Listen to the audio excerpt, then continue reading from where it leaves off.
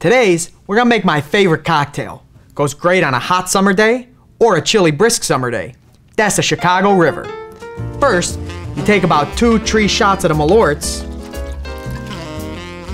Not too much, not too little. Then, you take the crisp, refreshing taste of the Green Rivers. Put about 2, 3, 6 shots worth of that. Then comes the kicker. Vienna beef sport peppers. And you garnish it up just like you would a Bloody Mary.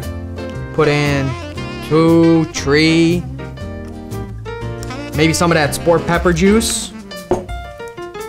Then a dash of relish. You mix it up real nice with a cocktail mixer. And Viola, the Chicago River. Nothing hits the spot better.